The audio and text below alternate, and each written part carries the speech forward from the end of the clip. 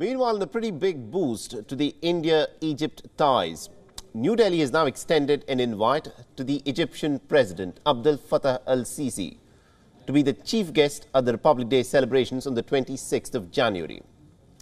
Now, Abdel Fattah El-Sisi had last visited India in 2016 on an official visit, and this is the first time that an Egyptian president has been invited as the chief guest to India's Republic Day celebrations.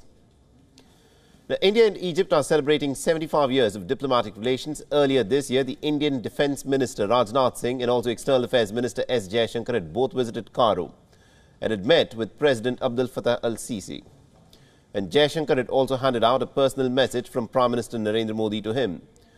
Now, Egypt has traditionally been one of India's most important trading partners in the African continent. Despite the pandemic, the volume of trade had declined only marginally to about $4.5 billion in 2019-2020. India has also sent a wheat consignment to Egypt earlier this year as the country was facing a food crisis triggered by the Russia-Ukraine war.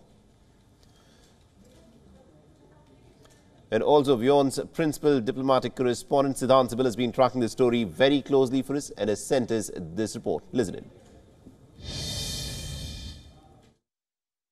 As India steps up its effort towards the African continent, New Delhi has rolled out the red carpet for Egypt. The Egyptian President Abdel Fattah El-Sisi has been invited for India's Republic Day parade, and we know that there has been increased military and diplomatic engagement between the two sides. The Indian Defence Minister Rajnath Singh was in Cairo earlier this year, and a key military pact was signed between the two countries, especially when it comes to capacity building. But other than that, if you look at the engagement, there has been substantive engagement, whether it is trade or whether it's connectivity.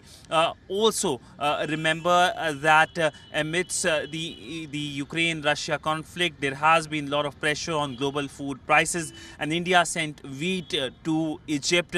But nonetheless, if we talk about the significance of this step by the Indian government, this was the first time that Egypt has been invited for India's Republic Day parade since the first parade happened in 1950. And also, interestingly, when it comes to the Modi government, this is for the second time an African country has been invited for India's Republic Day parade. We know that already the Modi government in the past invited the South African president. The invitees since 2014 include US, France, UAE, all the ASEAN countries, and Brazil as well. There were, of course, focus on inviting the Central Asian countries and UK Prime Minister in last 2 years, but because of the COVID pandemic, that could not happen. But this time, of course, focus will be on Egypt, and of course also on the Republic Day parade, which of course, as it happens every year, will happen with all the fanfare as it happens.